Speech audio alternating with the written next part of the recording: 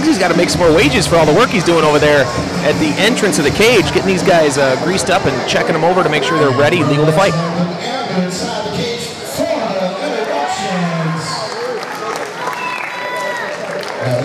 First and fight of the ACS Live.TV red corner. Standing 6 feet 1 inch tall, weighing 141 pounds. With an amateur record of 2 wins and 3 defeats. This independent fighter hails from Lansing, Michigan. He is Robert Austin.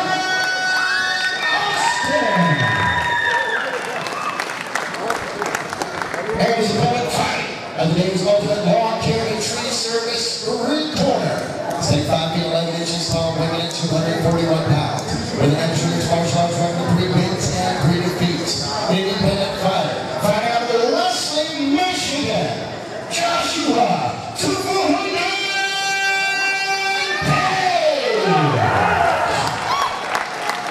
All right. This following heavyweight contest scheduled for 3-minute rounds with action against your referee in charge, Josh McDonald. All right, Dave the Butcher Clifford getting us started off right here, and we'll see if we can get through a first round here.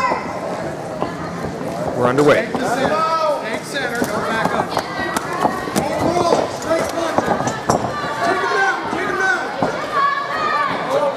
Looks like Joshua Page is kind of going here for a little guillotine. Not sure he's going to be able to lock that out. No, he's just kind of holding them. Trying to end the fight for sure. His coach is trying to instruct him to get out of the guillotine. That being the red corner's coach, but he's doing his listening here. And with the arm in, I think Teufel Hunden is going to wear himself out here and take some damage, Adrian. I agree. He's really trying to get the double leg here to get a takedown, but now he's okay. He's just got one under. He might just be squeezing hard enough to end this fight, but only because they are maybe inexperienced. Yeah, absolutely.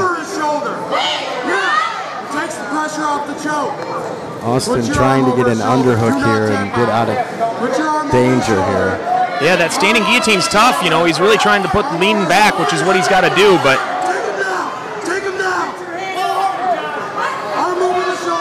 I don't think he's got that left arm under there enough to put the pressure on the neck. Page has got to be tiring himself out, and if and when this hold does get broke, Adrian, it's going to be a flurry, I believe. Yeah, he's definitely using up a lot of energy here going for that takedown. I think he needs to back off and push away. Gets a single leg, which kind of cinches it in a little tighter, only getting half guard out of it. There comes the head. Wow. Out comes the head, and here comes the punishment. Absolutely, and he's trying to work on his own guillotine, it looks like.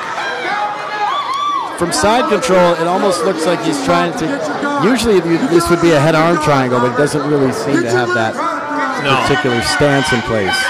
Getting full mount, though, is the... Yeah, Joshua did a really nice job there, you know, of also avoiding that choke by leaning up, really posturing up to try to loosen the grip on his neck, and now he did beautiful to switch that right to the mount. Got to land the blows now, though. Got to land them. Giving up his back now, Austin. This one's just a matter of time, I think, Adrian. I agree, Butcher. He's already got him flattened out here. He's really not defending himself intelligently, and I think that he's going to... Yeah, Josh has got to keep dropping bombs. And there's the tap. Very, very excited, Joshua Page. Moving his record to 4-3.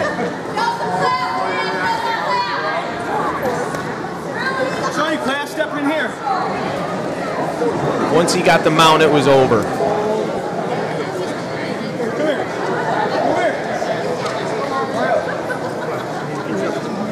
Yeah, you know, it looked like Joshua was really working for that choke early, and even though he didn't get that, he was able to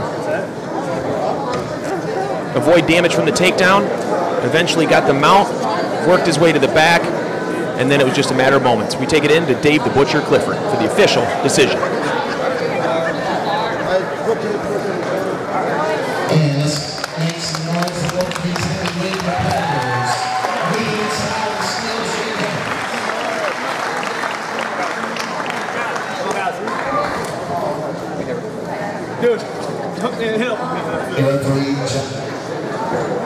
And your referee, John McDonald, calls the stop of this contest 2 minutes and 35 seconds in the first and final round. For your winner by top out to the strikes, Joshua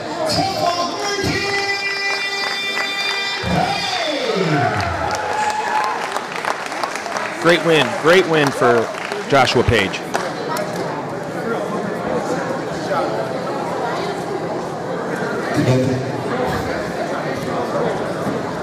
This next contest brought to you by South Medic Global DJ.